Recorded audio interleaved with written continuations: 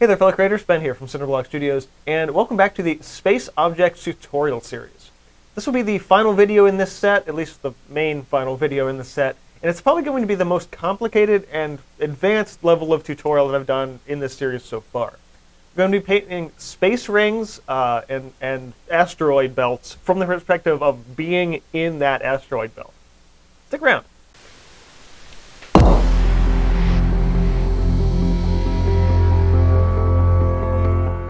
Okay, so the first about 8 minutes of this tutorial, I completely forgot to turn my mic back on when I was recording. So for the first part of this, you're going to get some narration. So this particular little painting here, what you guys saw from the previous tutorial on the planets, I did a quick time-lapse of the process of painting this particular Jupiter-Saturn-esque world. And since then, I also added that little bit of a black shadow. So black and white and such. For our colors, this time around, I'm going to be using some Prussian blue hue. You don't necessarily need that blue in particular. I just like to tone it down a little bit. It's going to need some zinc white. This is going to be for our mist layer, which we're going to be doing fairly somewhere in towards the beginning of this. As I said in the intro, this tutorial is a little bit more complicated, so a few more colors, a few more different techniques. Now, this particular painting is essentially a scaled down version of a painting that I did back in 2020 called the Escape Vector. So for this, it's going to be essentially creating roughly that same piece again. Brush-wise, we're looking at small flats and brights. The brush I have in my hand currently is called a shader. It's just a short-handled flat. Flats, of course, being a lot longer bristles out of the ferrule. This one's a little bit shorter. Going to be using probably both of those throughout the course of this, and that's probably it. I might grab my liner a little later, but that's just about it. Now for this tutorial, I'm going to be using some of my used paint as my base gray color. A couple of, I believe it was the planetary craters video, the second tutorial in this series, and mixed that color up just with my primaries, but this I'm just going to go ahead and use the stuff that I already have pre-mixed. This is just a convenience for me. I already have it. And then we're going to just mix between the white, the black, and the blue to do all of the different color shades and gradients with that as well. And little variations in that color. So I'm using that as a base. If you want to learn how to make that, again, that's back in the part 2 when we talked about... at least I think it was part 2. It's in one of the other parts. I'm not entirely sure, but I explained how to mix a color that is sort of that brownish gray color in one of the previous other ones. Now for this, I've also grabbed some actual rocks from my backyard because I wanted to get some actual references here, physical references that I can look at shapes, I can look at the overall lighting and how light hits, things like that, and like what do I want these asteroids to kind of look like. So the planetary rings are basically bits of dust and ice and rock floating in space around a planet gravitationally, so I wanted to get something that I could really base those shapes on, so just having a couple of them off to the side is going to be really valuable. Now setting my palette and canvas up together, you can see a mixture of some black and some, I think, glazing liquid there that I did the shadow of the planet with. Again, using that smaller rigger brush. It's not stiff bristles, but tight ones to keep things relatively, soft and in there. Now I'm talking about trying to create sort of a center line. I know I want to create and put those rocks above and below that line a little bit, but not so far above it that it looks out of place. So this first one, we're just loading that brush up, and I'm just going to dot in a couple of smaller rocks right around that center line area. So it's an imaginary line in my head right now. It will show up more so on the second layer, but for the first layer, I want to just drop in a couple of those smaller shapes. So mostly using the corner of the brush here, just keeping the brush up on its side, and just giving myself a general indication of where I want those shapes.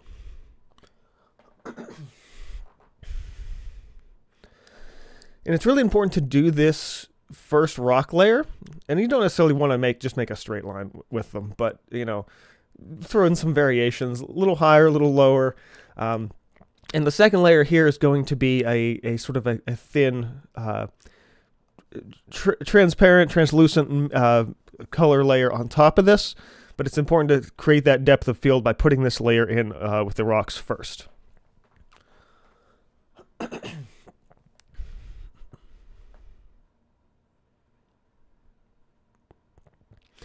And then just for the sake of, depth of field and everything else, I'm not just keeping them on that line. I put a couple a little lower, a couple a little higher, a little bit bigger, closer to the viewer, but nothing too out of the ordinary. Just keep it on that line and keep things roughly in that level of perspective.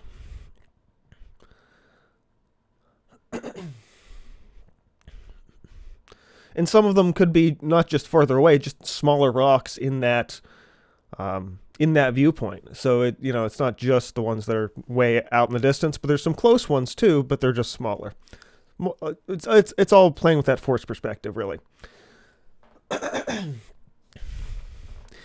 Now going into my black, and I'm mixing some of that Prussian blue with it as well. So we're just going to go ahead and, even with the paint's a little bit wet right now, I can add a little bit of shadow to them. And again, thinking about my light source coming down from the left, and sort of left and upper left, really, coming in at that angle, especially with the way I did the planet, that will give me an idea of where to shadow those rocks. So mostly on the lower right side. Flip the canvas here just to make it a little easier on me so I can rest my hand on the edge. And I'm just giving it a couple of little indications of some shadows. Now, I'm not being so specific to details at this point. Again, this is the layer in the back. We're going to be covering some of this up.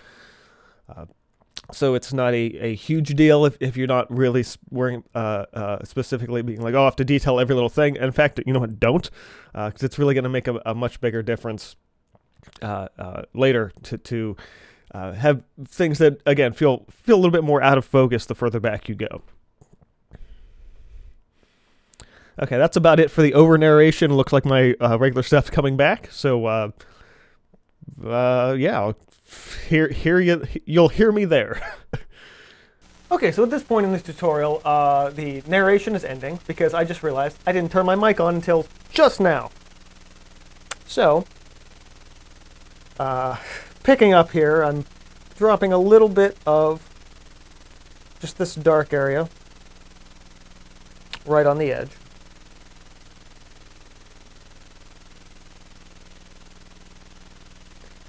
That's what I get for taking a lunch break in between recording these.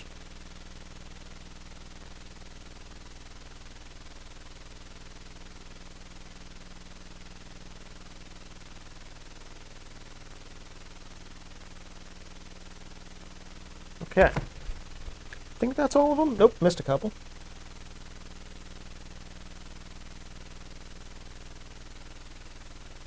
Alright.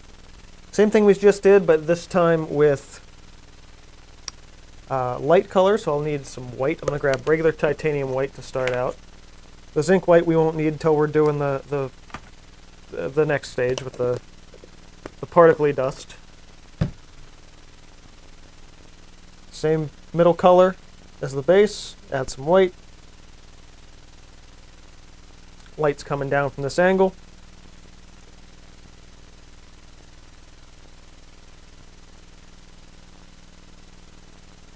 Just kind of lightly tapping on the one corner where that light would be coming from.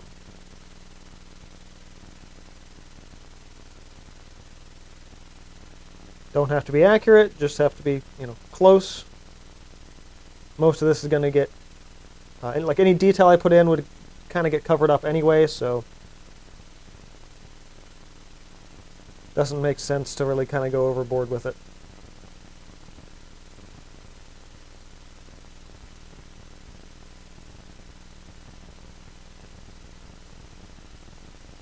Now I've actually got my older piece on display across the room here. Otherwise, I would say having a sketch of where you want all of these shapes before you get started is ideal. I'm not really... it might kind of seem like I'm making this up as I go, and I am to some degree, with general placement of these objects, but in terms of not being real specific on exactly where I want them, so much as the idea of a general placement of not above a certain line here. All right. So those are going to need about a minute to dry. Not super long, but enough that I'm not afraid about ripping that paint off. So as that's happening, I'm going to go ahead and mix up a nice misty color for our particle effect. So we still have the blue on the palette, but I'm going to add a bit of the zinc white.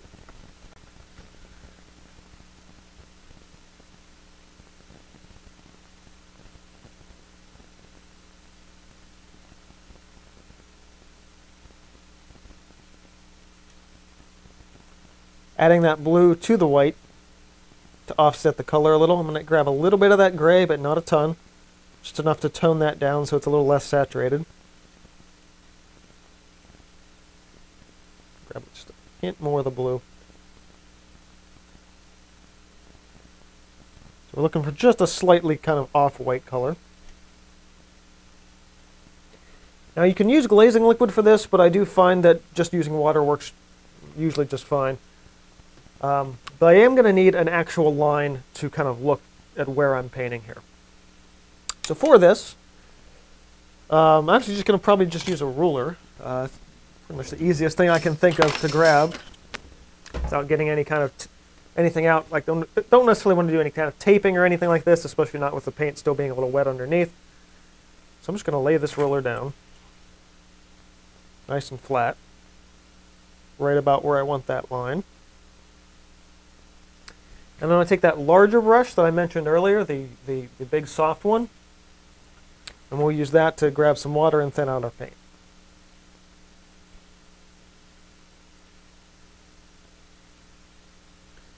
And from here, just a washy layer all the way across, and maybe even a little thinner. Using that ruler to be sure we're not going too far with it.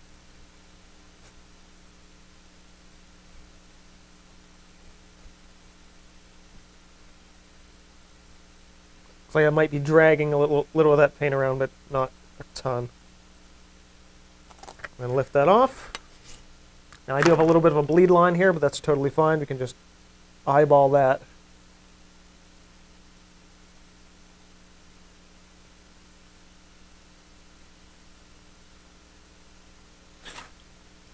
And I get my edges the way I always do.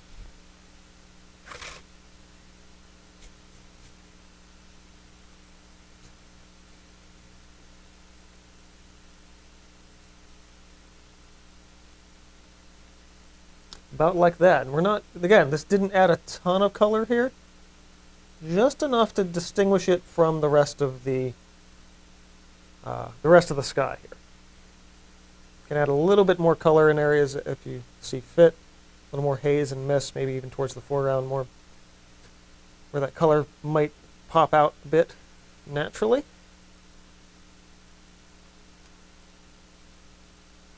That's really all there is to it.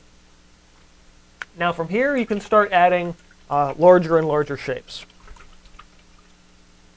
But for this I'm going to go ahead and rinse that brush out.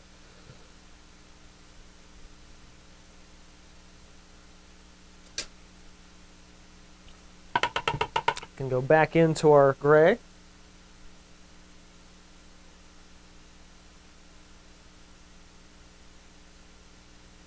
And just start dropping in bigger shapes, really. So let's say I want to, I want to put a bigger one maybe here.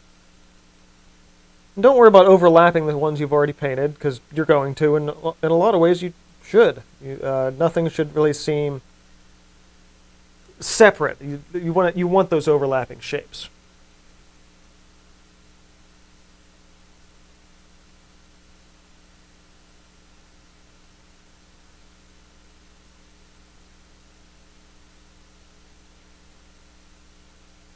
Put a thin one in here somewhere.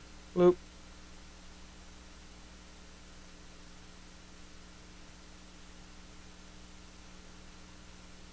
Big one up there.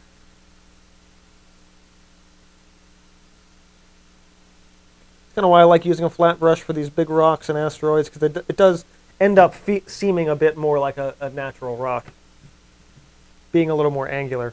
And you don't really have, it's just easier that way, using the shape of the brush to do the work for you.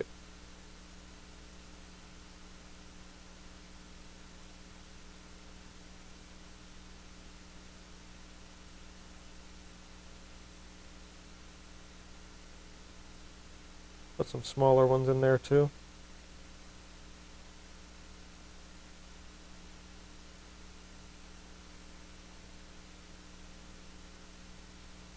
Couple on my edges.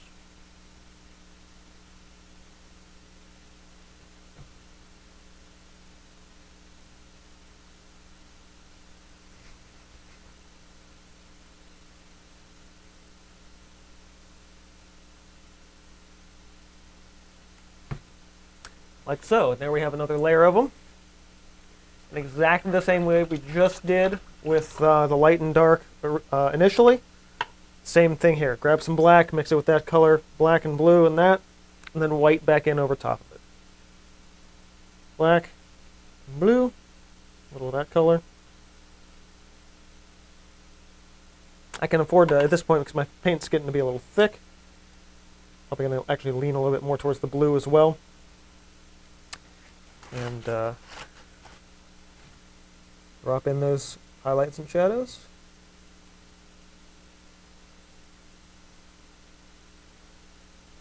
Let's see, where am I at? Once again, I've got glare at my angle, but you guys have at most very little. So I'm actually having to move my whole head down at an angle just to be able to see what I'm doing. But as long as it looks good for you guys, that's all that matters.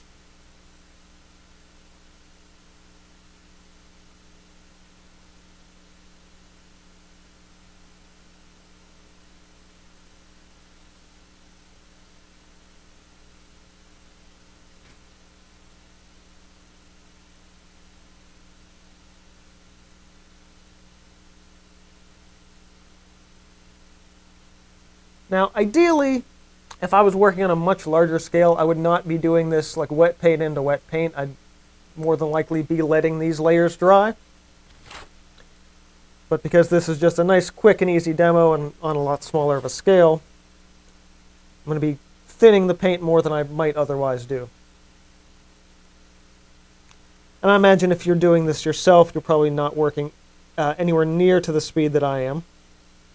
In fact, I would say don't rush through it. Take your time, enjoy the process.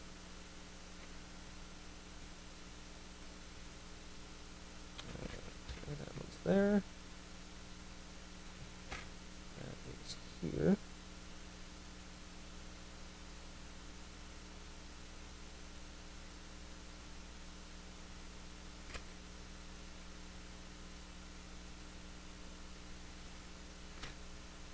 Here.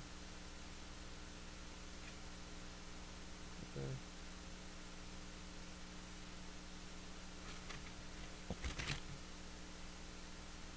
Now, similar to other parts of this tutorial series, towards the end of this I will grab the liner brush and do some additional detailing to these rocks, but for the time being I'm just blocking in that color.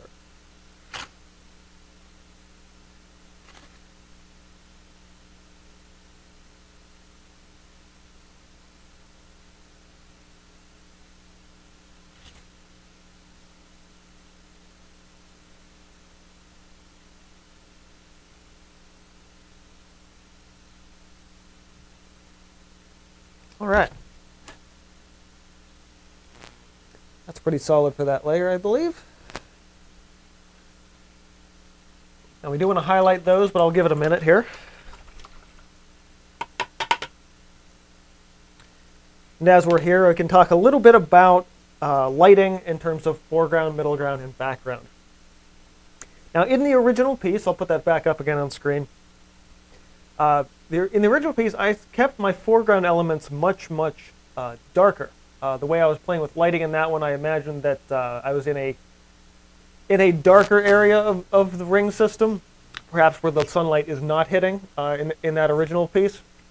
So for this particular one, I actually want to offset that a little bit rather than going darker and darker from a lighter and lighter area of rock.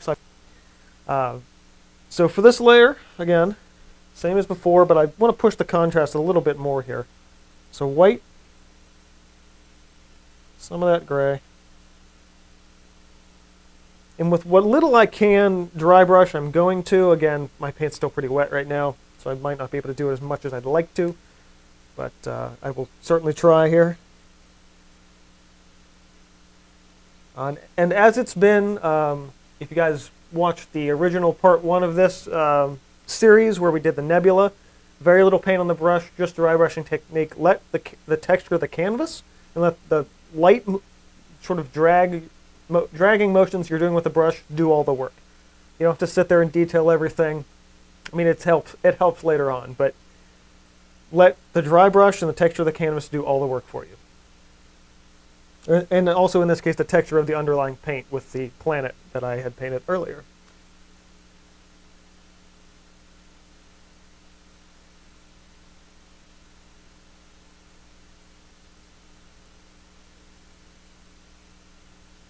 Think about your angles when you're dropping that highlight in. Where's the light going to catch? If we took one of these rocks and hit it with a flashlight, it's only going to be sort of that upper edge. You have to a little bit of water here since this one was still kind of wet. Thin paint will stick to thicker paint if you're having problems and it's you don't want to sit there and wait for it to dry, then just add a little bit of water.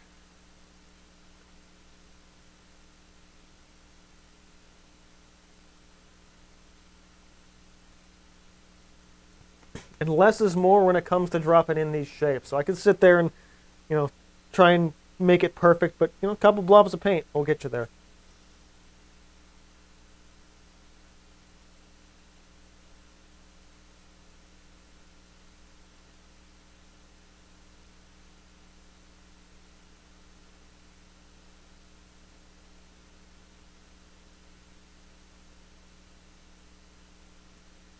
A little too much paint on the brush now here.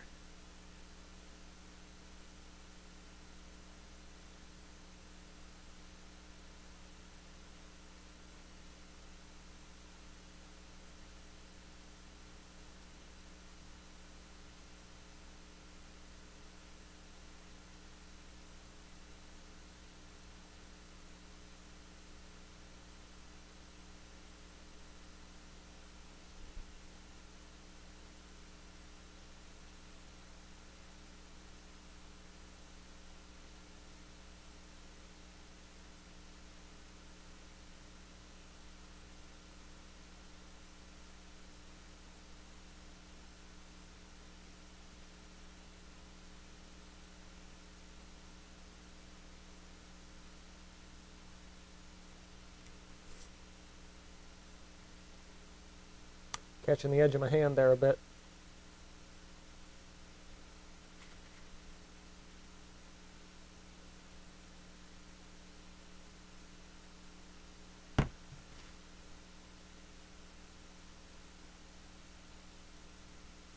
All right.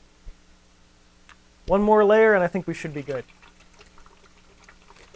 So, way more of the black this time.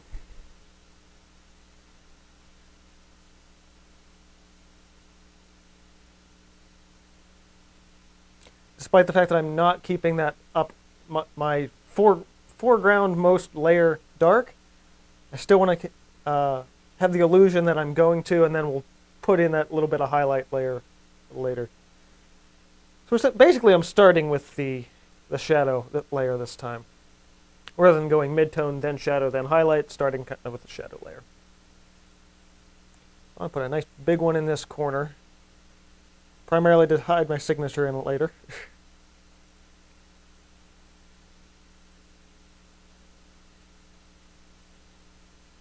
Let's see, we'll put a real big one right in, one bigger one here. I'm actually letting the paint be a little thicker here. This is a nice glob on that side, but honestly tends to end up being a little more interesting that way. One up its way.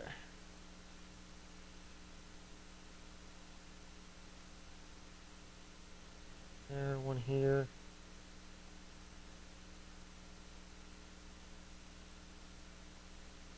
And maybe a sideways one in this corner.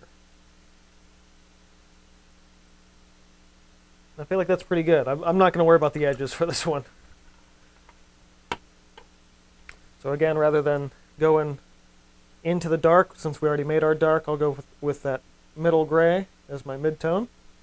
And essentially do them as two upper layer highlights.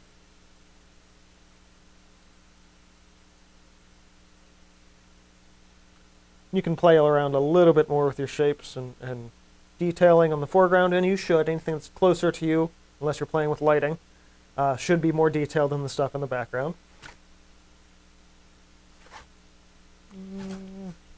This way with it.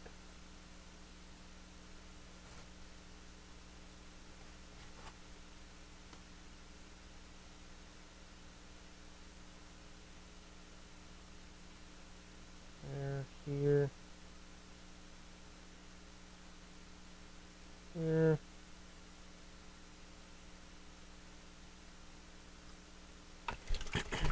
Oh, missed one.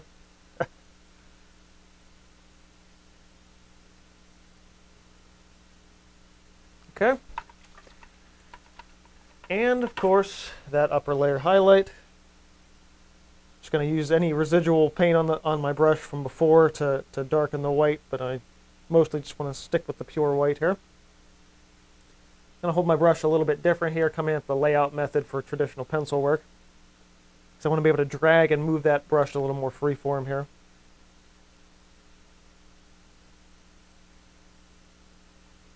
Let it kind of skip a little bit on the canvas. Kind of like what you might do with a knife, and you can absolutely do like Bob Ross technique with the knife here, but I just find brushes to be a little bit more versatile.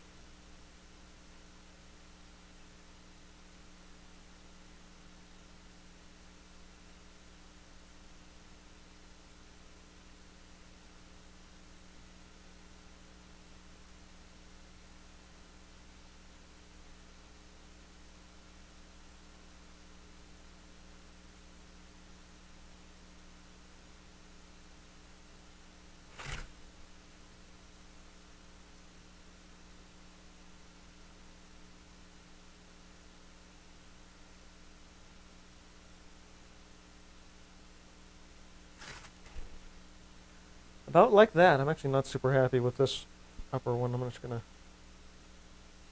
do that a couple times. Rework some darks into that, actually. I'm working too fast. That's the problem.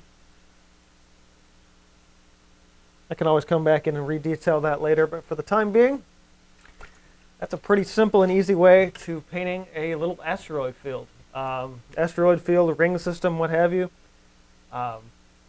Pretty simple here. Midtone, shadow, highlight, little bit of frosting layer in between. Now if you want, you can do another frosting layer on top of that and just kind of just keep building those layers more and more. I would advise doing so really extensively because at a certain point, the piece can end up looking a little bit too busy. But I think for this particular technique and this particular tutorial, I'm going to go ahead and call it here. So I hope you guys have enjoyed this series. This is the last main sequence video in all of these lessons. Again, if you missed any of the earlier ones and want to know what we've did already, I did a small square where we did nebula as well as these planetary craters. I also spent some time doing planets in the previous tutorial. So all of these interesting different planet types, the larger outer section with the painting a ring from a distance, as well as all of those shadows areas like that. That was in the previous tutorial in this series. All of these tutorials can be found in the planetary object, I'm not sure what I'm calling it yet, but the acrylic tutorial playlist for all of these videos. Link is in the description box below if you've missed any of them. To finish up this series though, at some point, I don't know when, sometime in the future, it's not going to be anytime in the this set that I've recorded all of these today, but I do want to do a much larger piece where we combine and mix and match all these different techniques together in a much more complete piece. And I also want to take you along the journey of building that composition from the ground up, from the first sketch to the final brush stroke. So look forward to that in the future, possibly as a live show. I, again, haven't quite decided yet, but let me know your thoughts and comments below for what you might want to see me do for a much larger piece and to demo this whole idea of space objects. So again, if you learned anything or enjoyed this, I hope you guys hit the like button. Get subscribed if you're not already. I will see you eventually in the next tutorial. But as far as this series goes, thanks for painting with me. Thanks for learning with me. Keep on creating, and I will see you guys next time.